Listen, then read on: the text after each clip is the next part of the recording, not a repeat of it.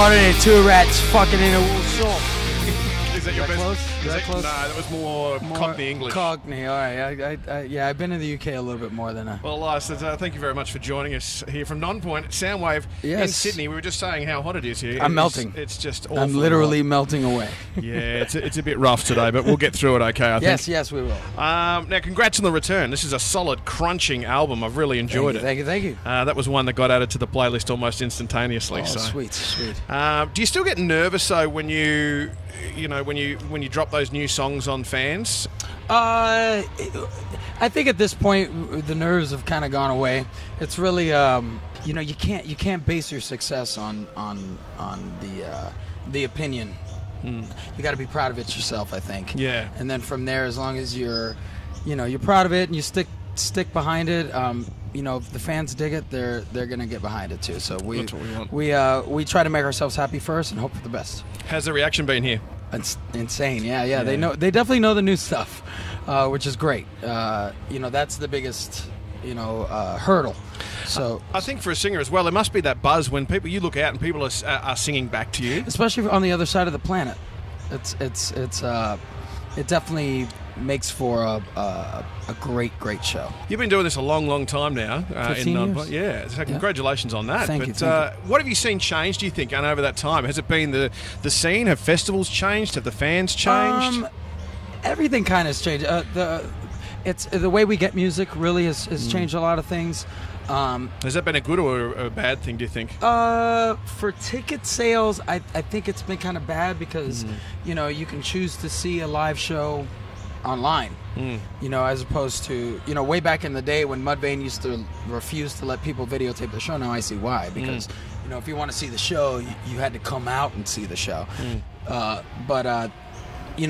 More so in the past, in the last 15 years, really the way people get music and the value that they hold to the actual show itself is really what's changed the most. For me, I don't know, maybe I'm a bit old school, but I love having something to hold in my hand. I love something tangible to flip through the booklet. Oh, yeah, me too. The gatefold. And I don't know, the kids today, they don't really care about that, which is a bit of a shame. They miss it. But you know what? Last year, there were more vinyl sales than CD sales. So hopefully that artwork is coming back. Which is cool, because then it gives you a whole new scope. Yeah. And there was, you get to get bigger. Yeah, we're going back. We're going back. It's okay. Yeah, I'm sure you're the same as me. You used to sit there and just look and study covers. Reading all the thank yous was a big deal. Yeah. Seeing a name in this CD cover that you saw and one that you bought a couple months ago is always cool too. Like, who is that guy? Exactly. That kind of thing. So we're missing it too. We take a lot of pride in our artwork, and even the next record is the last record that we did. We designed the cover ourselves. Nice. Now, do you prefer these big festivals, or do you like a club gig? It really depends on the city. Some cities are better served in the club. Down in the States, Hartford, Connecticut, we play the club there, and it's ridiculous. But places like Madison, Wisconsin, it's the festival show because there's 15,000 people there to see us, which is great. That is very, very cool. Yeah. Where haven't you played that you'd like to get along to, like country wise? I mean, New Zealand, Japan. Right. New Zealand, Japan, and the Middle East we want to get to. We got a lot of soldiers and stuff over there, and with our song Bullet with a Name and front lines and stuff like that, we get a lot of requests. So, just because of the requests have been coming a lot from there. Get back to the UK, we definitely want to get back there, but places that I've never been before, definitely Japan and New Zealand. I like that because they're not too far from Australia, which means you could almost do this this specific tour. We're looking for that. We're actually looking for that before the end of the year, especially after the reaction on this one. That'd be fantastic to see. Now, being inside the machine that is rock and metal, have you noticed, has it ebbed and flowed from your personal view? Because for me, it kind of feels like it's going through a resurgence, and I don't know if that's actually true, but it seems that way. I think it for certain bands it definitely is. People are going old school again, and it's one of the reasons I think that we're back. A part of this, a part of the festival, and we're doing the best numbers that we've done in years, and our highest charting single to date. Our last 3 songs have all charted higher than the one before. So, there's definitely something going on. That's good. That's good to hear, because speaking to the guys from Exodus, and they kind of said, a few years ago they were doing tiny rooms and tiny things, and now they're starting to go through that resurgence as well. Yeah. Maybe people are realizing that the older stuff is better than the newer stuff. Yeah, that, and I think rock fans are sick of watching crappy bands play live, and when AJ puts on festivals like this that have actually energetic, great bands, the guy's a fucking genius for putting this thing on for us. So, a lot of kudos to him. Yeah, for sure. You've always been a fairly prolific band as far as songwriting and releasing albums go. It's like every couple of years or so. Yeah, at least. Is that something that you try to aim for, or is it more when the music happens and you've got the time, it just how happens it's every couple of years? To be honest with you, we're going to write music until people stop asking us to make records. And, we keep getting deals and keep getting, the requests. Hey, we need another record. We need another record. So we're going to go until the wheels fall off. That's what excellent. And then when they do, you just go to something else. Exactly. Then I'll be Steven Tyler, and I'll just hop on one foot.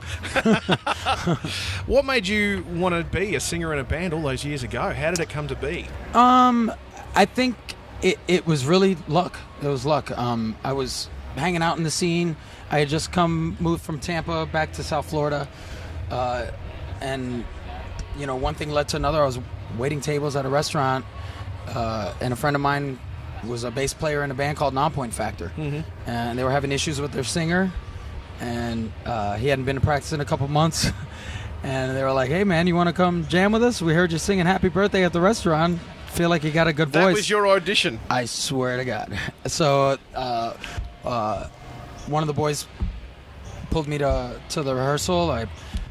Rob happened to be on the drums. He looked over at me, he goes, "So you're gonna pick up the mic and start singing or what?" So I was like, "Yeah, I guess so." So I picked up the mic and they started playing. I started, doing something over top of it, and he stopped playing. He was like, "You're in the band," and that was it. Simple as that. Just like that. And it's been a beautiful relationship ever since. 15 years. Love it. Yeah. Where to after here? You got some summer dates to do. Are you doing the summer festivals through Europe? A lot of touring. We're going doing 36 Crazy Fists. And this band called Scare No Fear, which is amazing. Right. In the States, we're doing 6 weeks with them. Then we're doing another 5 weeks with Otherwise in the States.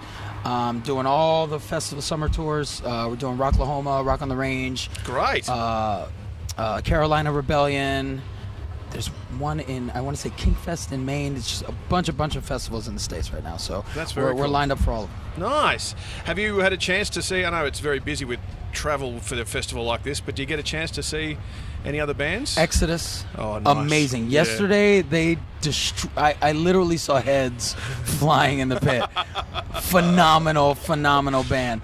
The guys in Cold Rain from Japan. Yeah. Wow. Yeah. Blown away. I think that shocked a lot of people. Oh, my God. Blown away. I saw the guys, our friends at Papa Roach. Love those boys. Becoming good friends with the boys in Godsmack. Great. I've known Shannon for years, but it's good to share a stage with them, and good to see their crew again. I know a lot of their crew from many years of going from Seven Dust to Fuel or going to all these bands. So we run into each other a lot. So I've seen quite a few bands. So it's not only a great tour to be on, but when you get to hang out with your mates. Yeah, man. Exodus ruled it yesterday. I just want to say they fucking destroyed the stage yesterday. It was great. I caught him in Melbourne, and I wholeheartedly agree. Man, it was so good to see those boys back. It's watching Steve run around and scream like he does. Yeah, man, and he is probably the friendliest front man I've ever met in my life. One of the sweetest, most down-to-earth guys. I hope we do more dates with those guys. Oh man, well, thank you very much for spending a little bit of your time with me today. Hey, anytime. Keep your computer cool. I will.